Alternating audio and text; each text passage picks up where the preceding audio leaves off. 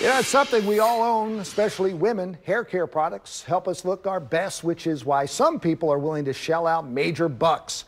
But are you getting what you pay for? ABC 2 News consumer reporter Mallory Safaste has a warning on a line of popular hair products that may be different than what's advertised. And because if it matters to you, it's a matter for Mallory.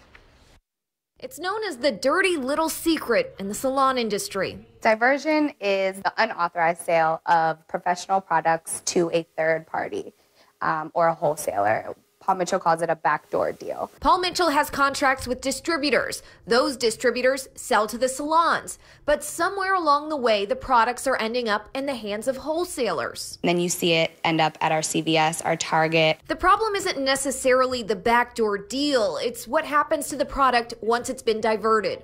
Paul Mitchell only guarantees their products purchased from a professional beauty salon, not from a drugstore, supermarket, or unauthorized source. And throughout the years, Paul Mitchell has been tracking what happens to diverted products. They've found bacteria, they've found just the product separation in there. It could be a totally different product. We went and bought two of the same products, one from the salon, the other from CVS a block away from the salon. The bottles looked the same except for the tops, and we checked the batch codes. The one from CVS is 1 year old, the one from the salon just a few months old. And the product inside looked slightly different but smelled the same, so the major difference was the price. The one at the salon cost $11.50. The one at CVS cost $14. So not only are you getting a diverted product as far as what it's made of, but you're spending a few more dollars. Rosalind Holsey owns Studio 7, the salon and spa. She said diverted products takes money away from local salons, and consumers are paying more for potentially inferior product. I would not ever suggest buying a product from a chain store or a grocery store.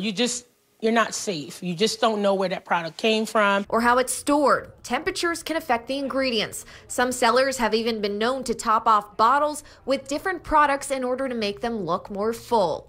Bottom line, stylists want to make sure their clients have the same great experience at home as they did in the salon. It smells amazing. In Baltimore, Mallory Safaste, ABC 2 News. Mallory also found a 3-year-old product for sale at that CVS. And according to John Paul Mitchell Systems, that's when their products start to break down.